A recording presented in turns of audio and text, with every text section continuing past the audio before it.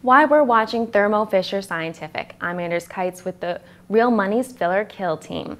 The biotech company shares are up after announcing the acquisition of FEI Copmany, for which it agreed to purchase it for about $4.2 billion. Thermo Fisher agreed to pay $107 per share in cash. It intends to use cash and proceeds committed from debt financing to pay for FEI.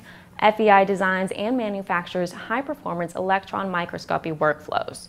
In 2015, the company had revenues of $930 million. It will become part of Thermo Fisher Analytics Instruments segment.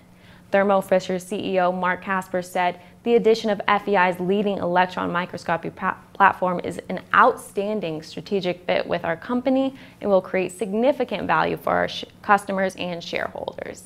The transaction, which is expected to be completed by early 2017, still needs approval from FEI shareholders as well as regulatory clearances. I'm Anders Kites with Real Money's Fill or Kill team.